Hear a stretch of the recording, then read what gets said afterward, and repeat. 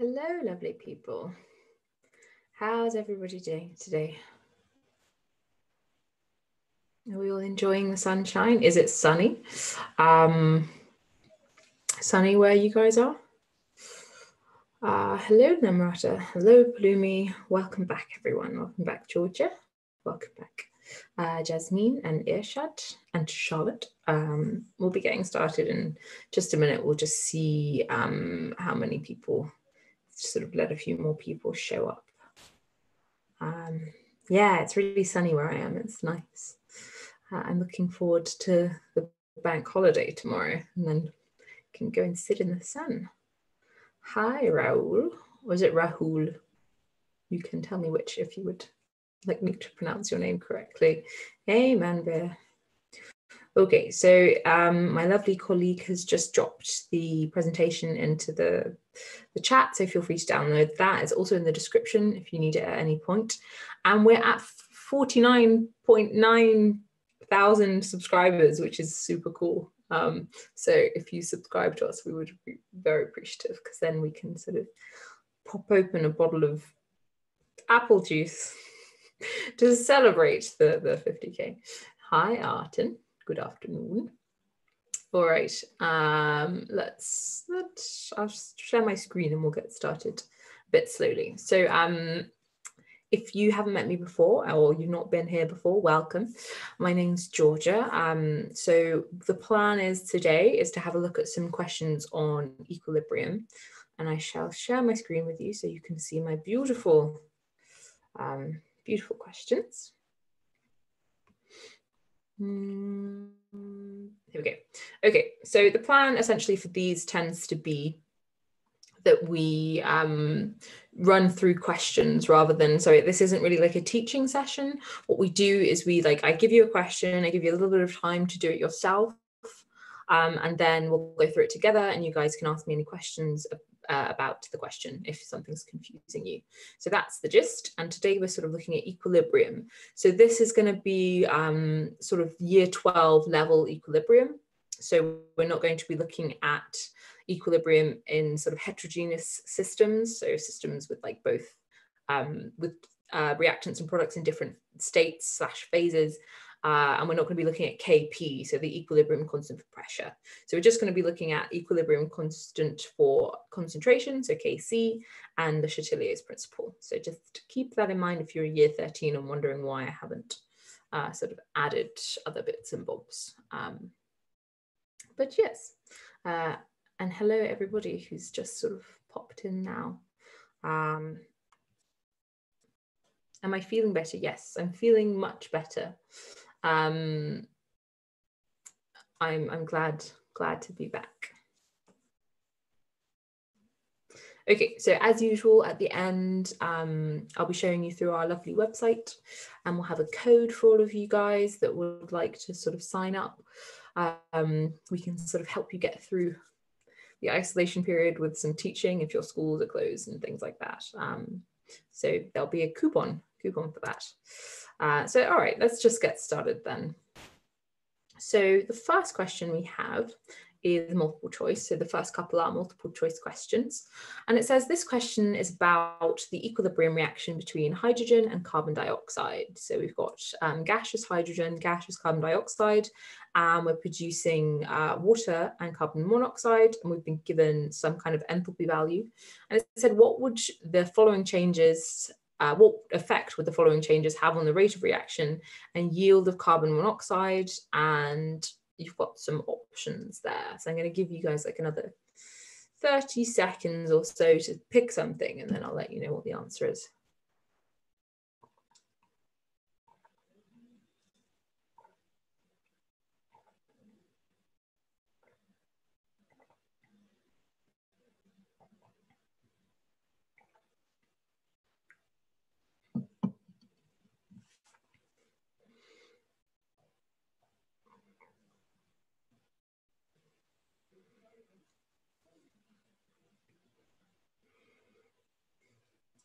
So we're pretty much all saying the exact same answer. So I'm going to go ahead and just tell you guys, confirm what you're all saying. The answer is A. Can somebody tell me why the answer is A? Why is it A? Yeah, because the position of the equilibrium is going to shift to favor the endothermic reaction, right? So if we increase the temperature, we'll shift towards the endothermic side. We can see here that delta H, our enthalpy, is positive. And if we have a positive value, that means that our forward reaction is endothermic. So increasing the temperature favors our products. So well done, everybody that got that. Exactly, Fellini, Le Chatelier's principle. Perfect. So I feel like we're not going to have any questions because pretty much all of you got that right, but feel free to ask any questions and I can explain whatever you need. Okay, so we're moving on to part B. So it's the same question, but it's in terms of an increase in pressure. So what effect would the following changes with the increase of pressure have on the rate of reaction and yield of carbon monoxide?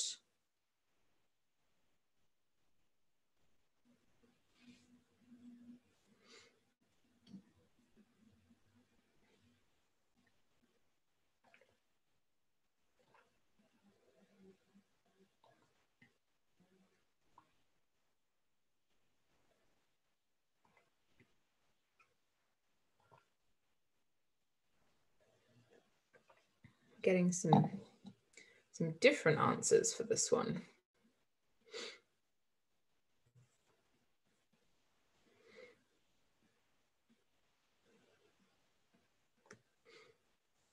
Got another 20 seconds to decide.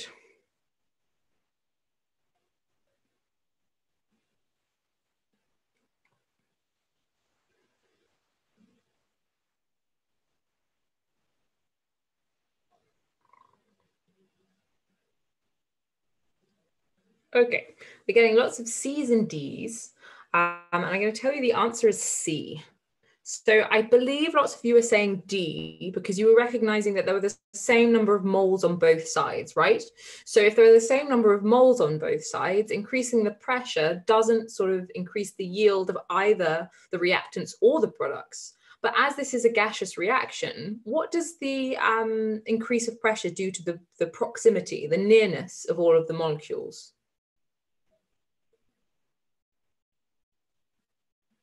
What would increasing the pressure do to how far the molecules are from each other?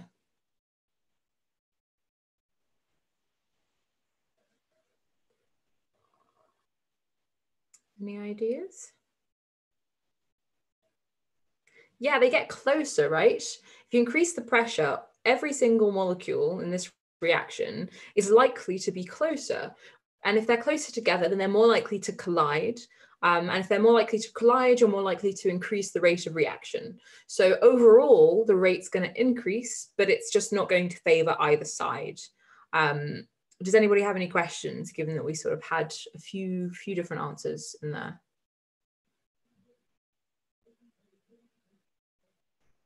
Yes, no, maybe.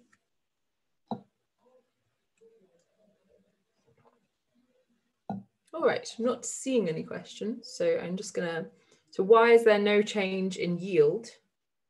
There's no change in yield because we haven't sort of unbalanced the reaction in any way. So both the forward reaction, so the reaction between hydrogen and carbon dioxide producing those products is going to increase, but the backward reaction is going to increase equally because there's the same number of moles. So the backward reaction reacting water and carbon monoxide, creating our carbon dioxide and hydrogen, is also going to increase. So you're going to increase both rates. So the overall amount of either side produced is not going to change.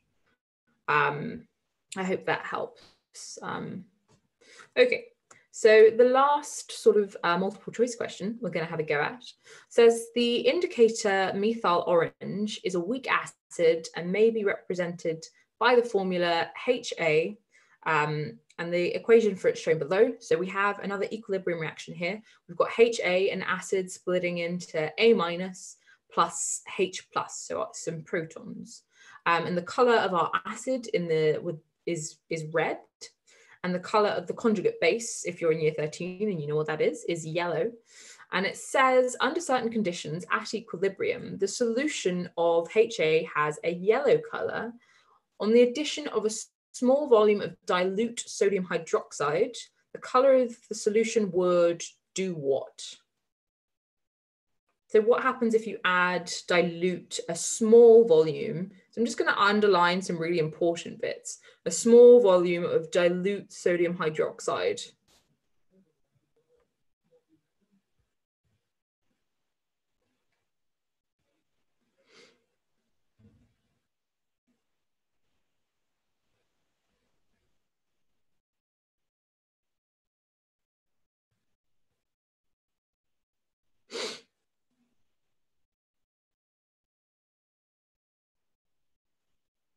We're getting lots of B's. This would be the time for any year 13s to really sort of use their knowledge of acids and bases to help out.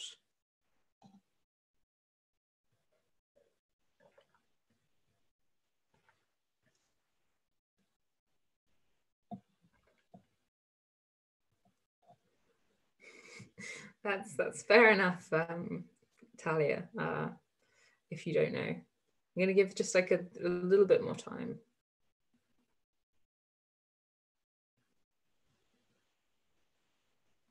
Okay, so what kind of reactant is sodium hydroxide? What is sodium hydroxide in terms of sort of chemicals? What is it?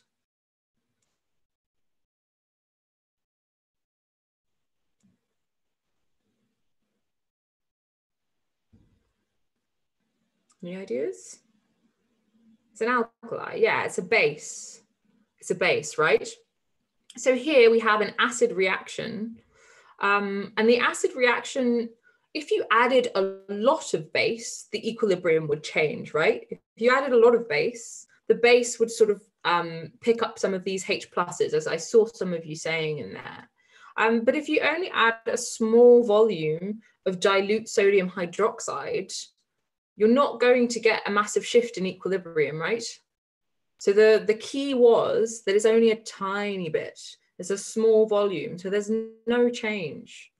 So you want to be really careful about, so for example, if the question were to say, if this was question 1 and it was talking about a temperature change, and it said the temperature changed by 0.01 degrees, you wouldn't really expect much of a change in equilibrium, especially not something as large as a color change. Yeah, it's a buffer. So year 13s, it's a buffer. How does it being a base affect it? So what I was saying is, if it was a strong base, a base accepts protons. So a base will accept those H pluses. So if it was a strong base, it would remove some of those protons from the solution and shift the equilibrium. But as it's a very dilute base and a very small volume of it, not enough of the H pluses are going to be picked up for the equilibrium to shift. Yeah, if it was a large volume of sodium hydroxide, then you would get a bunch. Remember, sodium hydroxide, the basic part is the OH minus, right? So if that OH minus reacted with the H plus, you would get water. And if you reduce the concentration of H plus, equilibrium wise, if you lower the concentration of H plus, which way would the equilibrium shift?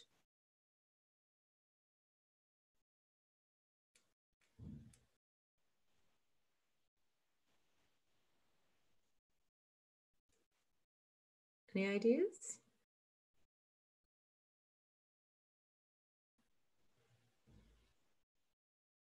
Yeah, to the right hand side. If we were to reduce our concentration of H plus by adding a lot of a strong base, then we would shift the equilibrium to the right and our solution would become sort of more yellow. But as we've got a small volume of a very dilute base, nothing changes. Does that make sense to everyone?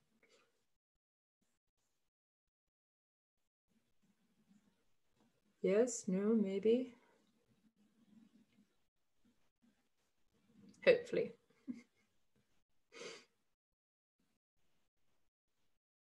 I'm gonna move forwards, and then if anybody has any questions, they can sort of let me know. Okay, so the next question says methanol, so CH3OH, is an important feedstock feedstock for the chemical industry. In the manufacture of methanol, carbon dioxide and hydrogen are reacted together in the reversible reaction shown below. So we've got carbon dioxide and hydrogen making methanol and water, and we've been given another enthalpy value. And it says that high pressures and low temperatures would give a maximum equilibrium yield of methanol. But we want to explain why the actual conditions used in the chemistry industry might be different. So first of all, let's just really quickly think about why does the question say that high pressures and low temperatures would give a maximum equilibrium yield? Why would that be the case, equilibrium-wise?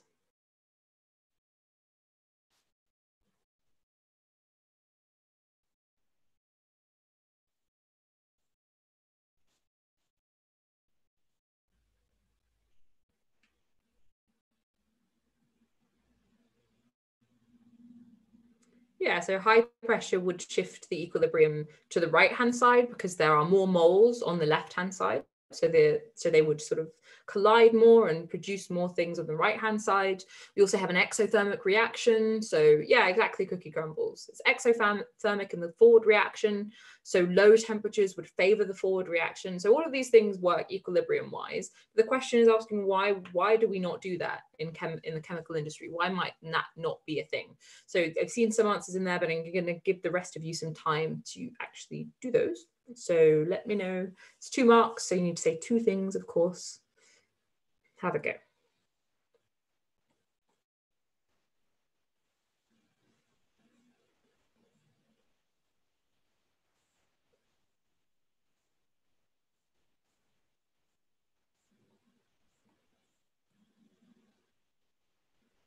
I'm seeing some good ones in there.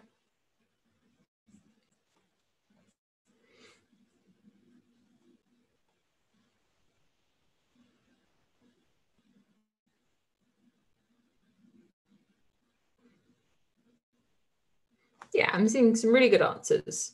So the problem with low temperature, lots of you are saying, is that the rate is too slow. So sometimes, even if a low temperature would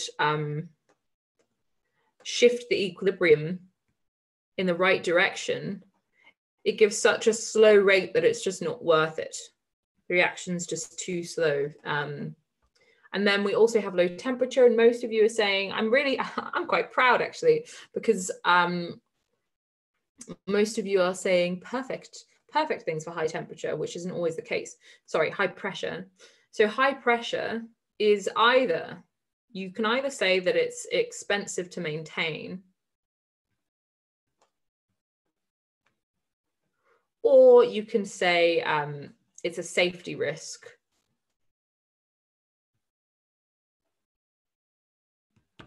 Yeah.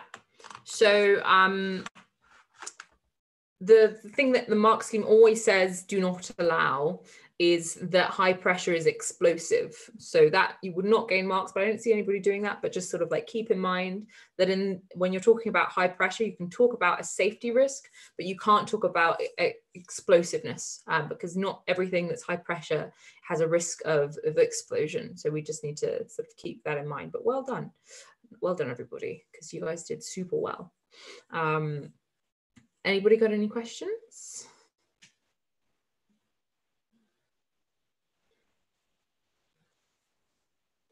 I'm going to move on because there's a bit of a lag, so I never know if there are actually any questions. I'm going to start moving on, and then if I see a question, I'll pop back. Can you go to the toilet? Of course you can go to the toilet, Harry. I'm wondering if you are joking. If on YouTube land, you never have to ask permission to go to the toilet. I'm gonna move forwards, but yes. Cool. So colorless solutions, no worries, Anand, of X and Y, both aqueous, react to form an orange solution of Z according to the following reaction. So we've got X plus 2 moles of Y making Z, and we've got another enthalpy value. And it says a student added a solution containing 0.5 moles of X to a solution containing 0.5 moles of Y and shook the mixture. After 30 seconds, there was no further change in color. The amount of Z aqueous at equilibrium was 0.2 moles. Deduce the amount of X and Y at equilibrium.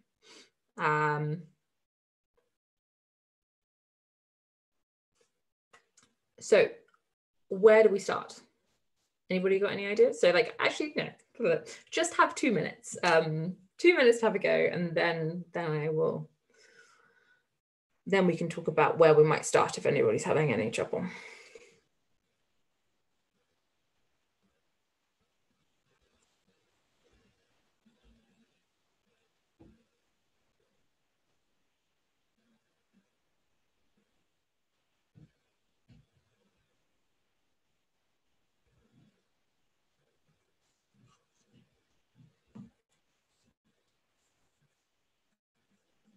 So Palumi doesn't get it, that's all right. We will go over it in just a minute. I just want to give some other people a chance to have a go by themselves. And then I will explain all the things.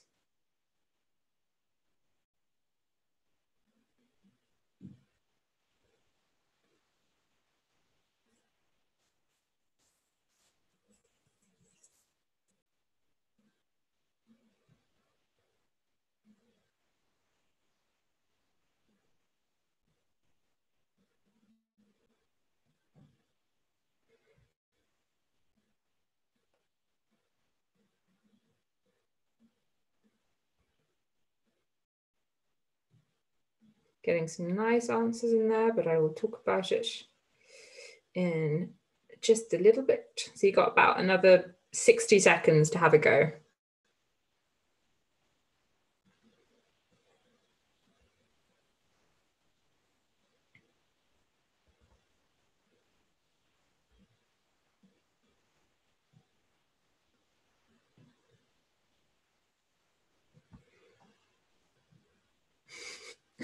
Help, I'm lost. I'm quite enjoying your YouTube name.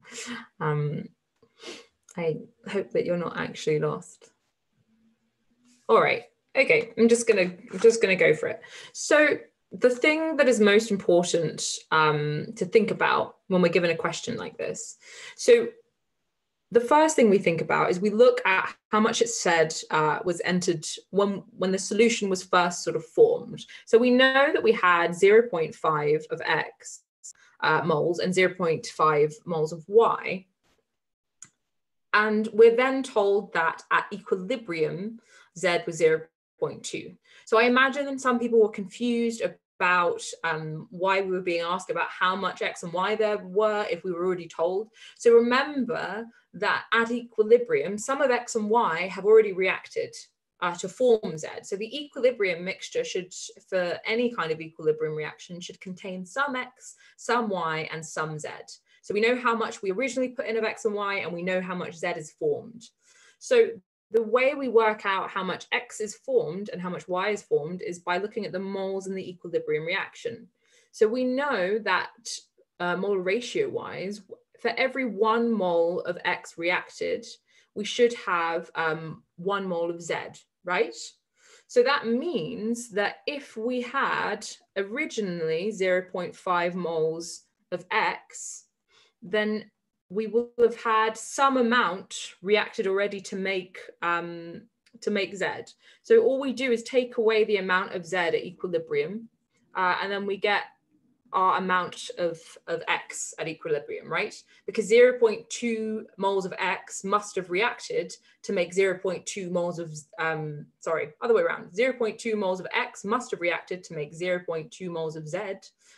So at equilibrium, we should have 0.3 moles left. So well done, everybody that said 0.3 moles. Y is like slightly more complicated because we don't have a 1-to-1 ratio anymore. We have a 2-to-1 ratio. There's 2 moles of Y produce 1 mole of Z, right? So if we started out with 0.5 moles of Y, that means 2 moles of that reacted to make 1 mole of Z, which means we don't just take away 0.2 this time, we take away 2 lots of 0.2.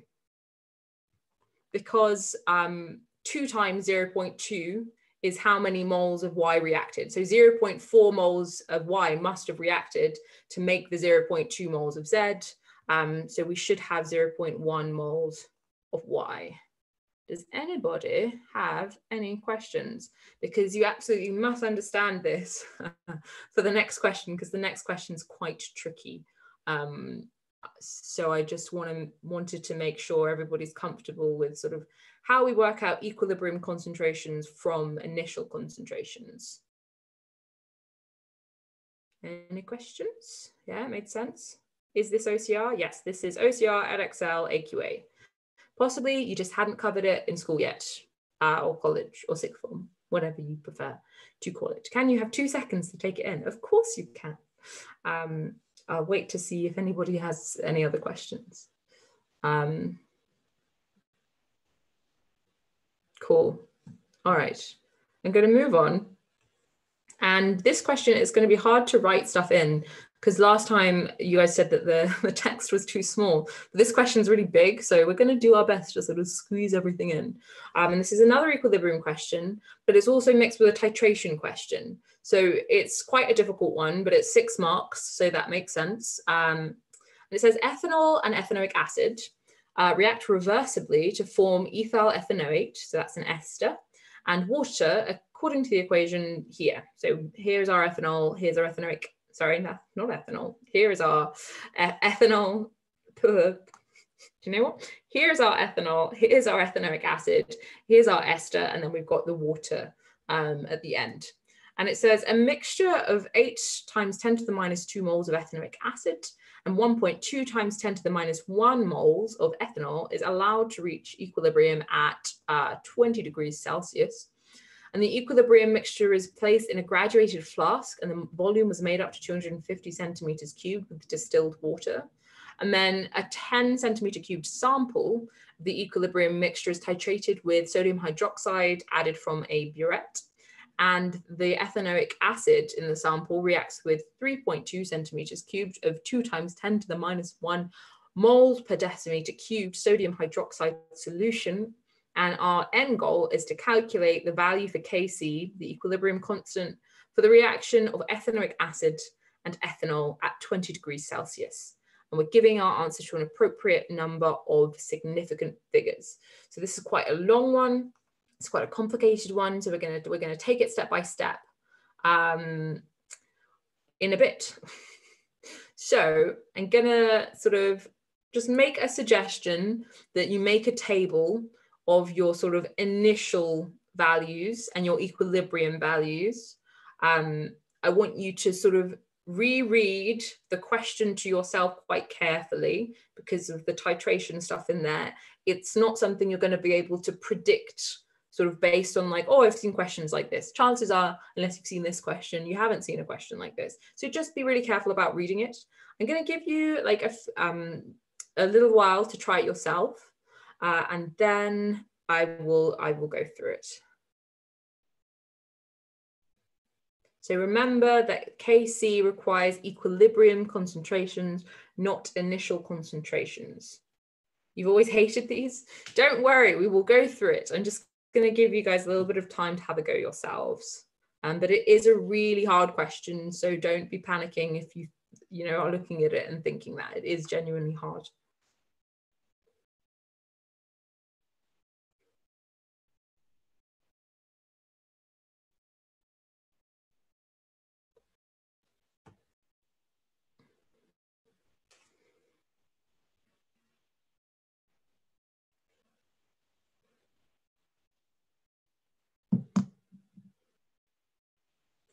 There are a lot of questions that are equilibrium questions. There are a lot of questions that are titration questions, but there aren't that many that combine the two. But there will always be a question in your exam that is supposed to sort of be harder, that is supposed to sort of combine topics in such a way that is like a bit new.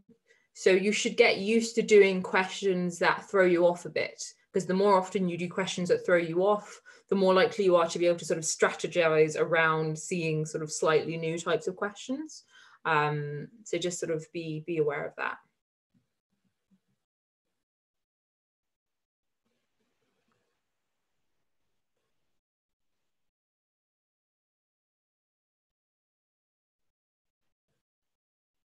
Yes, there are a lot of words, Cleo.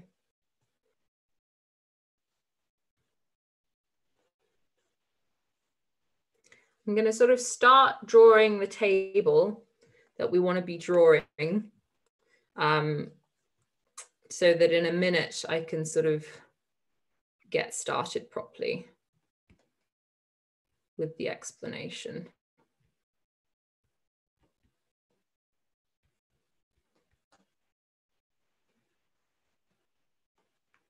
You think you may have it?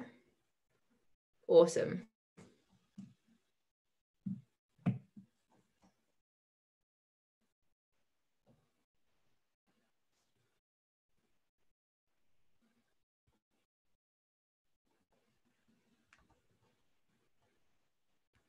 This specific question is AQA, but this could come up on any of the specs. This does not include anything that is not Edexcel, or does it? My head is blocking things. What's my head blocking? Oh, my head's always in the way. Thank you for telling me that before I sort of got started with things. Yeah, sorry. My head is, I should draw like a little box around where my head is so I can like, because I don't see my head on the little presentation. So I'm gonna, yeah, sorry. Yeah, okay, cool, that's fine. I can see that that will contain all of the columns. Gosh, I always did think I had a big head. All right.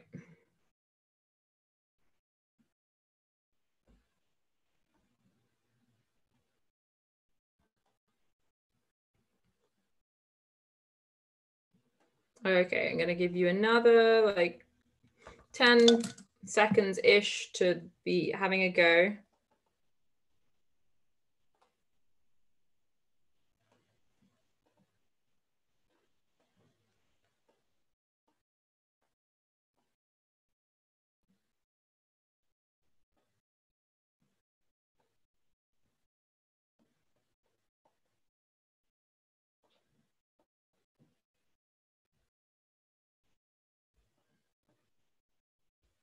Okay, let's get started then. So just to make sure you guys can see the table, yes, this is this, no, this is helpful for CIE for the Cambridge spec. It's just that I specifically prep for AQA, Edexcel, and OCR because they're the most common, Jeremy. But yes, this is useful for Cambridge. Cool. Oh, so just to explain my table in case you are unfamiliar with these kinds of tables, we have, this is my acid. So this is, I've got a column for my acid for the initial and equilibrium concentrations. This is my alcohol, and there's my column for that, initial and equilibrium concentrations. And I've got a column for my ester, which is the first product, and a column for my water. And I'm just going to sort of slowly fill in this because I need my equilibrium concentrations for Kc.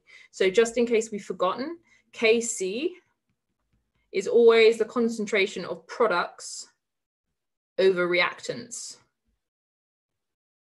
So that's what we're trying to do. We're trying to look for the concentrations of our products over our reactants at equilibrium so that we can fill in our Kc formula and work out the answer. So unhelpfully, we don't even have initial concentrations in this question. We have a titration that worked out the initial concentrations. So what is my titration between? What are we actually titrating?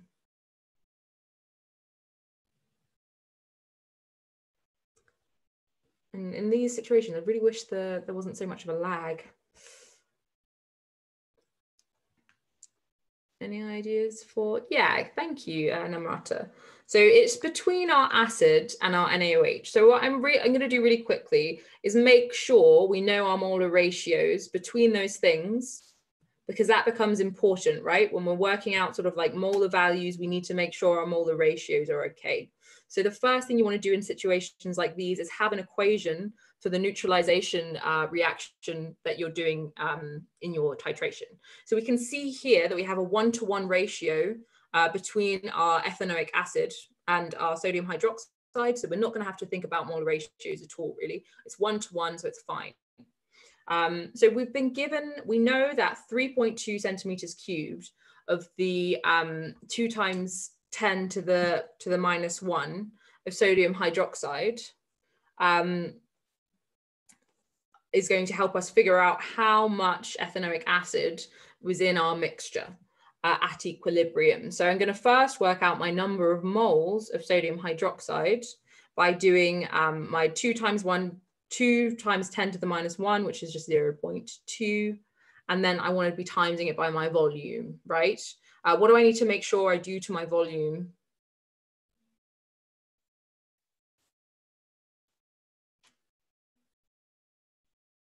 Anybody? There's something wrong with the volume I've been given.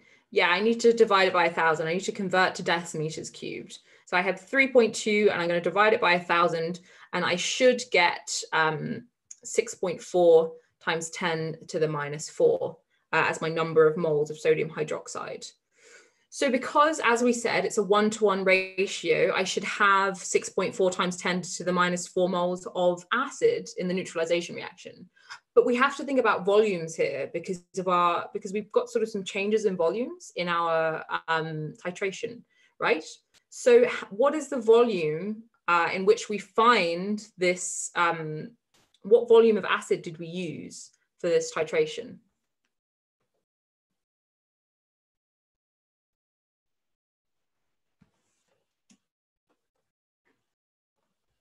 What was our volume of acid?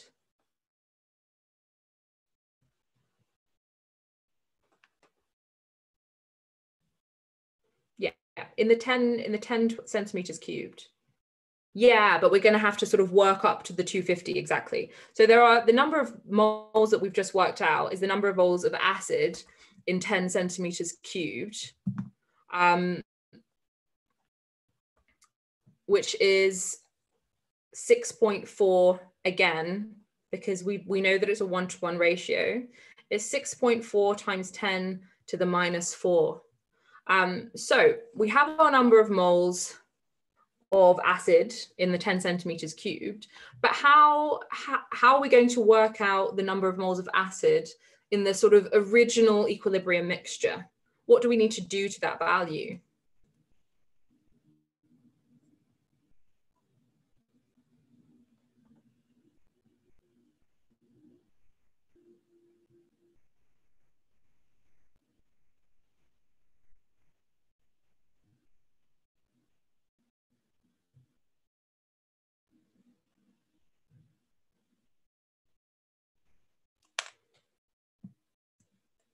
Yeah, so I'm getting lots of people say times 25, which is correct, right? Because we have 10 centimeters cubed. It was originally in a 250 centimeters cubed sample. 250 divided by 10 is 25. So we need to do, so our number of moles of acid in the 250 centimeters cubed is equal to 6.4 times 10 to the -4 times 25, which should give us 1.6 times 10 to the -2. So at this point, which values do we have? So we have a number of moles, some numbers of moles that we can sort of fill in our table already. What does that acid number of moles represent that we can sort of shove in our table? And I might sort of like, I'm going to switch pages and rewrite my table because I'm going to need more space. So just bear with me while I do that. But let me know which values can I now shove into my table? Which ones do I have from the question? Which ones what did I just work out?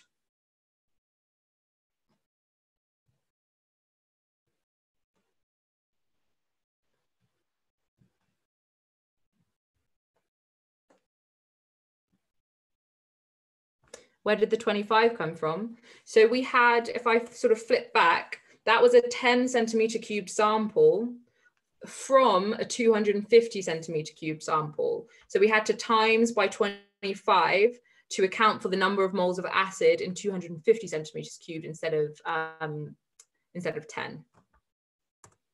Cool. So did I get some things in there? No, I didn't. I did not get any suggestions for what I can put in my table. Okay, so we just worked out, what did we just work out? Guys, what was the thing we just worked out? If I go back to this page.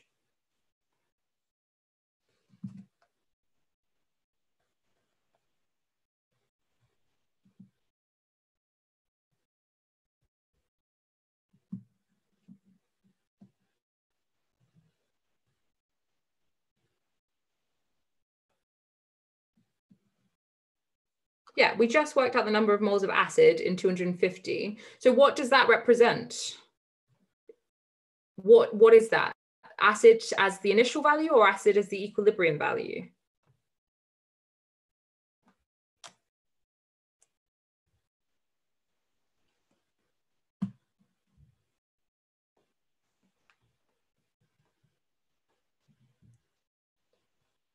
It's not the initial.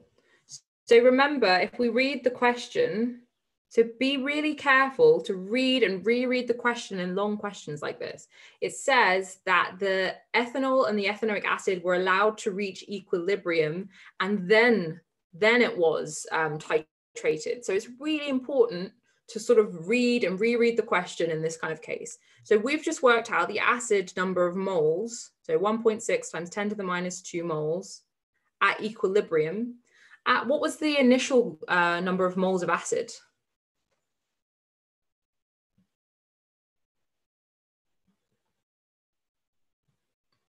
What was our initial number of moles of acid? Yeah, 8 times 10 to the minus 2. It says it right here. Exactly. So right next to it, we've got the initial moles of ethanol. So we can also put those in. So that's 1.2 times 10 to the minus 1. And I should have been doing this on the next page. So I'm going to flip over and do that here. So 1.6 to the minus 2 equilibrium, 8 times 10 to the minus 2. I'm going to sort of make that a bit bigger because that looks dodgy. 8 times 10 to the minus 2 at initial, and for my alcohol, 1.2 times 10 to the minus 1. Okay, so I have my initial values and I have one equilibrium value. If I know that what my initial value of acid is and my equilibrium value of acid, what else can I work out?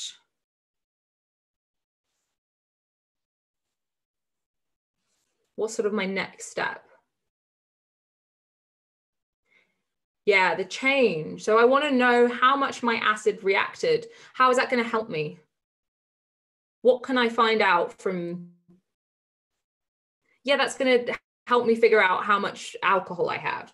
So if I work out my number of moles of acid that reacted, so that's going to be the difference between the two, right? That's going to be my initial, so 8 times 10 to the minus 2, take away my equilibrium, which is 1.6 times 10 to the minus 2. Then I'm going to be able to figure out how much of the acid reacted. So that's 6.4 times 10 to the minus 2. And if I have 6.4 times 10 to the minus 2 moles of acid reacted, how many moles of the alcohol reacted? Is it the same? Is it different?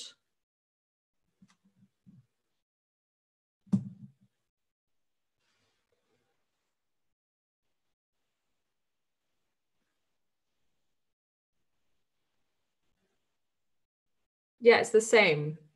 So 6.4 times 10 to the minus 2 moles of the acid reacted. So the number of moles of my alcohol that reacted is also 6.4 times 10 to the minus 2 moles. So if that's how many moles of my alcohol reacted, how many moles of alcohol do I have at equilibrium? What do I need to do?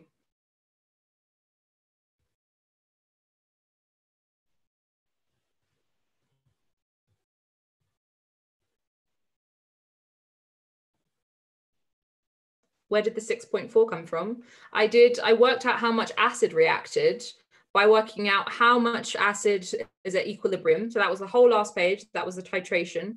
And I took that away from how much acid I put in originally, which was the 8 times 10 to the minus 2. Yeah, exactly. I need to take away. I need to say, okay, so I started with 1.2 times 10 to the minus 1 moles of alcohol. And I know that 6.4 times 10 to the minus 2 reacted.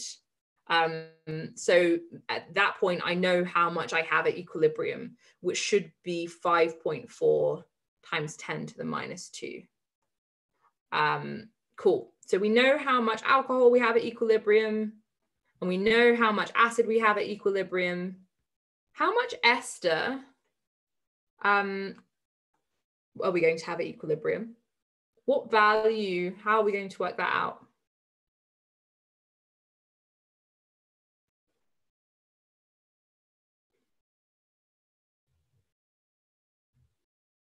So yeah, so the initial, you're right, Lucas, the initial for both the ester and the water is 0, because of course, at the beginning, there is none produced yet.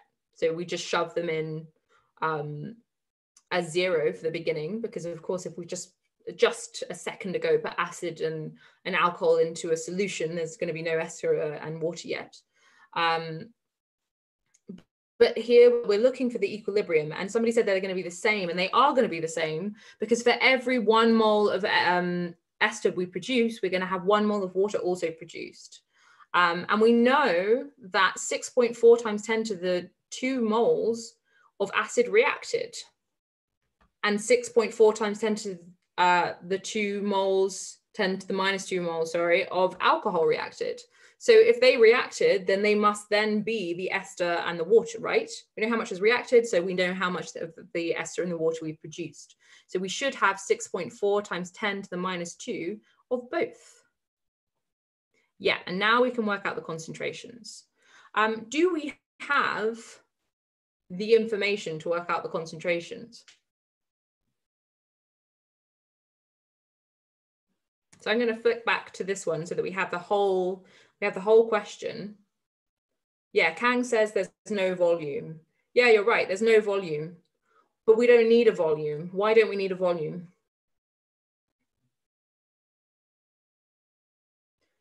Why is the volume unimportant in this one?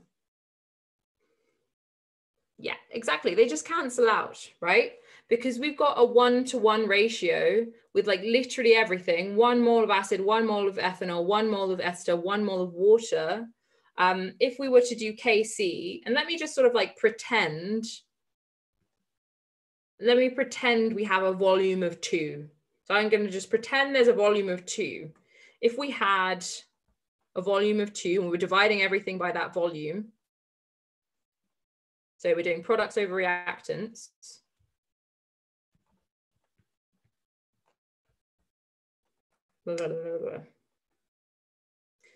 And all the volumes were the same, then they would all cancel out, right? It's only if one of the concentration needs to be squared, or if you have more products than reactants or more reactants than products, that you actually need to take into account the volume. But if you divide everything by 2 and it's a fraction, they all just cancel out. So we can just get rid of them.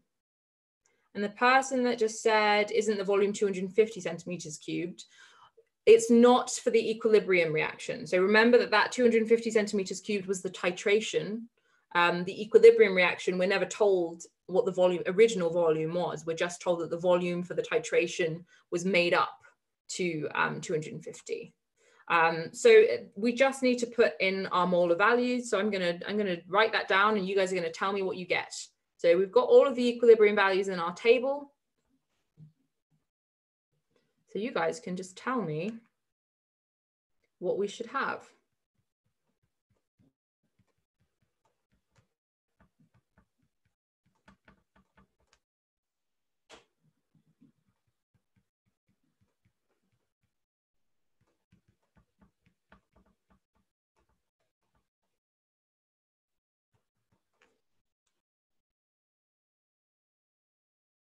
So I've got sort of one answer in there.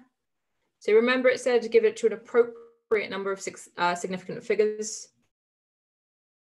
Do we need to state to the examiner anything?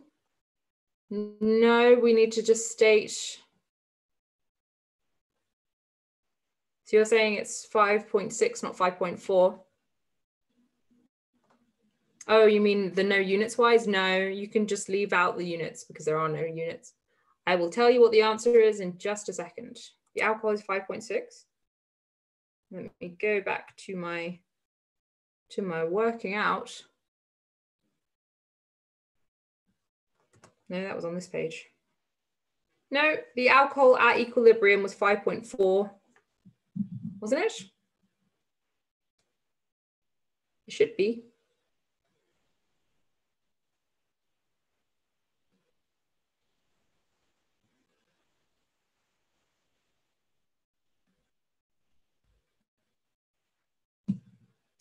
Oh no, you're right. Apologies. Yeah, it should be 5.6. That's interesting. One sec. Let me just sort of double check my.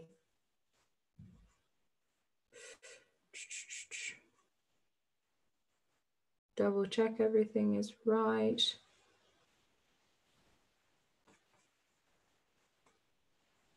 Yeah, apologies. It should be 5.6, not 5.4. Sorry about that.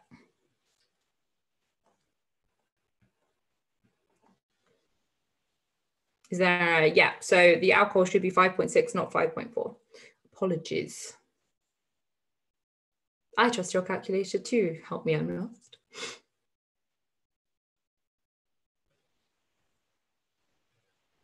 All right, so those of you who said 4.74, you were correct for the wrong value of the alcohol, but if you wrote in the right value of the alcohol, it should be 4.57, and there are no units. Because as usual, if all of the sort of, if the mole ratios are the same and we're not sort of squaring by anything, and there's the same number of products as reactants, then we should have the same units. I mean, we should have no units. Well done, people. That was a really tricky question and you guys did really, really well. So I am proud. I wrote, sorry, my brain writes numbers the wrong way around all the time, which is not very helpful for a teacher, I realize. Thank you, Night Hardcore. Should be 4.57, not 4.75. Cool. All right. So we're done for the day. And as usual, I took longer than I meant to, but it doesn't matter. So this is the point where I do like our little pitch and we tell you about our lovely website that we've worked really hard to sort of make the best we possibly can. So if you've seen this pitch before and you already have Snap Revise, then, you know, you can pop off or just, you know, watch for a little bit longer because you like, I don't know, being here. But in general, sort of this is sort of like a taster of what it's like to be on our website. And I'm going to share the website with you now. And then hopefully if you like it, I can give you our nice coupon code. And then everybody will be sort of all happy and ready to sign up with glee. You're welcome, Namrata. Blah, blah, blah. Where is my thingy? It is here. Cool. So this is our website. Welcome to the beautiful Snap Revise. And the sort of, as you can see at the top, we've got a bunch of classes running at the moment actually on the website. So biology has a book club at the moment. A-level maths has a drop-in session live at the moment. So we do lots and lots of things. And you basically like subscribe to certain subjects. So it could be biology, chemistry, physics, maths, and there are like a few more bits and bobs. Although those are sort of like the fullest ones. So I'm going to pretend to be an OCR chemistry student for now. And you get things like your course progress that sort of shows you what the course is like, and your weekly process, so like how much work have you done compared to like your sort of the grade you said that you wanted to get. And then you like click on a topic that you want to study. Maybe you want to know if you're any good at your acid stuff. So you do a diagnostics quiz and then we tell you which videos you should watch depending on how well you did on your quiz. And you can kind of like skip ahead to topics, which we think is important because it's pretty annoying to have to watch bits of a video that you don't want to watch. And then sort of like you do a quiz afterwards to make sure you've got all of your knowledge, all your ducks in a row. And then we sort of run you through an exam question in a video so that you sort of know what they look like. And we explain sort of why that's the answer and give you a model answer. So that's like on our basic package. And then if you have the pro package, then you get all of these beautifully made exam questions for when you run out of the real ones, or before you run out of the real ones, because you want to save those for like actual exam time. And we sort of show you how you would get all of your marks. So once you've had a go, you can mark it yourself. And then you can sort of use these to keep track of whether you're getting something or not. So like we've just tried to make this as like useful as possible, sort of like what could an A-level student possibly need. And then if you're on the ultimate package, you get me, as I say every time. So I'm around 4 days a week to do lots of different things. So like on Monday afternoon, we have a book club and we're reading about quantum mechanics, which is really fun. I'm really enjoying it. And then we also have things like personal statement writing workshops, just classes in general. So we're doing one on halogenoalkanes on Tuesday and amino acids on Wednesday. So I like run you through everything you need to know. And we also have these drop-in sessions also Monday to Thursday, where you basically just come in and ask me whatever you want. So that's the gist. That is our website, and we're sort of super proud of sort of putting all of that together. So please do have a look if you need some help. If you want to just stay on YouTube because perhaps like you don't have the funds, we're still here on YouTube to help you. So like that is all good. But so like if you want to set reminders for these, that's probably a good idea if you're sort of a little bit disorganized. And here is your £10 off. So you get £10 off our subscriptions for your first month if you use this Equilibrium 10 code. And you're welcome. Charlotte and Bangers and Mash and Cookie Crumbles. Stop having such delicious names. It's making me hungry and it's not even nearly dinner time. So yes, that's stop that. Okay, thank you. I really appreciate those of you who like stuck around till the end, and I'm gonna go. Have a lovely bank holiday weekend. It's actually supposed to be warm, so and obviously you want to spend all of it studying, so you're going to sign up. Maybe you take your laptop or tablet into the garden. You're welcome. I will see you guys next Tuesday on YouTube at, what time is it? At 4.